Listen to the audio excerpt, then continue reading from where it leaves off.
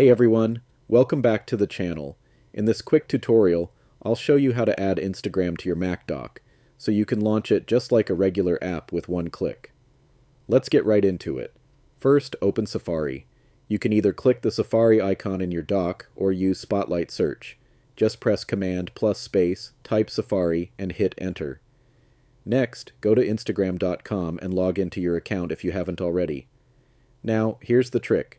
Go to the menu bar at the top of your screen, click on File, then select Add to Dock. A small pop-up will appear.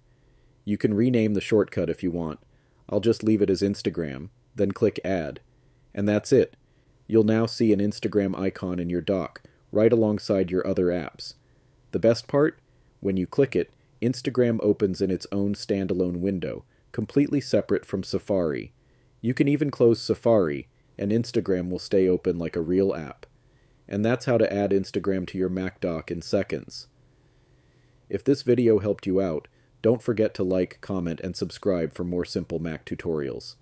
Thanks for watching, and I'll catch you in the next one.